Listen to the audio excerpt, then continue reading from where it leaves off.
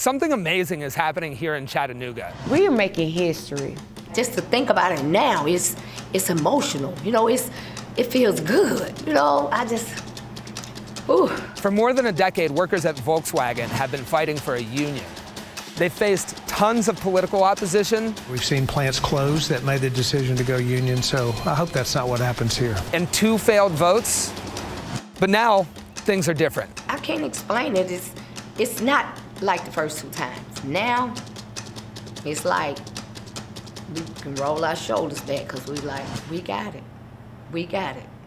Workers are once again voting to join the UAW this week. If they're successful, they'd be the first auto workers to unionize in decades. It's hard to overstate what kind of victory that would be and the message that it would send to non-union auto workers across the country. First has bragging rights. Nobody ever remembers second place. And I want us to be remembered for all time.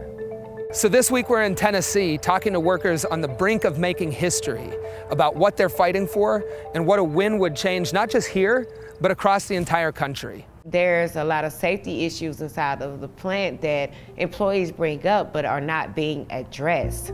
And we feel as though if we had a union that had our back, these things would be addressed. I had 3 surgeries from being there, 3. July of last year, I had an iron rack dropped on me. I got a whole rotator cuff surgery, and I'm still in therapy now. I have not been the same since this happened to me. It has changed my whole entire life. I only have 65% use of my arm. I can't pick up my grandbaby. Our healthcare costs went up almost 15%. Well, they gave us a small 11% increase after the big 3 negotiated their contract. Well, our insurance costs went up, so it ate up, so we don't see any of that. Well, if we're gonna work for a company like this and they're gonna generate that kind of money, then why can't we have our fair share as well? Volkswagen sales have shot out the roof. $78 billion profit over the past 3 years. We were able to grow revenues and underlying operating result in a difficult economic environment. We're the largest automaker in the world, but yet the employees are here struggling. I don't really like the fact that very few people are pocketing all of the money while we as workers are out here generating it. And we're not getting what we deserve. The working class people shouldn't have to suffer because we make this world. Because if we're not taken care of, we ain't gonna be here to make these cars. Everybody's wanting to make this a political issue. The UAW is a sinking ship, and they're coming south looking for a bailout. There's nothing political about what we, the employees, are doing here. We are the union. If they just spent one day doing what we do, they will probably change their minds about us not unionizing.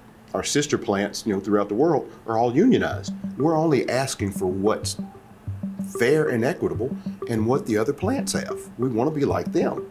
That's how we get better. My son started at Volkswagen about 2 months ago. We were walking in yesterday together and I looked at him as we were walking and I said, hey man, did you ever imagine that you'll be walking into the same job with your old man? And he just laughed and he was like, all the time, Dad, all the time. I said, well, here we are.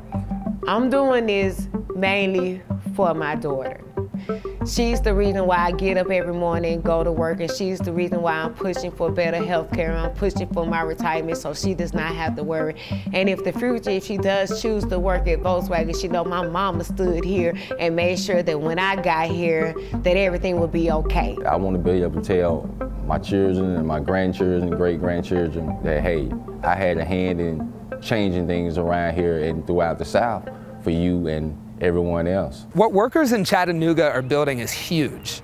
Just 1 year ago, this kind of victory would have been unimaginable. But last summer, union auto workers at Ford, GM, and Stellantis went on strike. They won things that no one thought was possible, and their win sparked an organizing wave at non-union car companies like Toyota, Honda, Hyundai, Mercedes, and more. This kind of simultaneous organizing is unlike anything we've seen before. And if workers here finally win their union, it'll change not only their lives, but the entire future of the auto industry. If you want something in life, you have to get up and go out and snatch it because nobody's going to give you anything. I know that we're going to get our union, and I just know that once we do, everyone else is going to see if they can do it, we can do it too. Thanks for watching. Don't forget to like and subscribe so we can stay on important union fights like this one. We'll be here all week following Volkswagen's union election, so if you got tips or story ideas, drop them in the comments.